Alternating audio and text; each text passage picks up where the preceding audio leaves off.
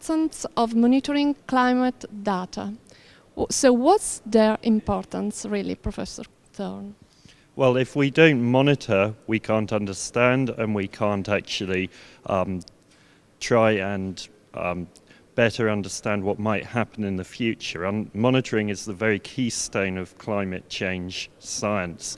If what we don't see, we cannot understand. What we cannot understand, we cannot predict. So there are ways that we can improve both how we use our historical data. There's lots of data out there that isn't yet available.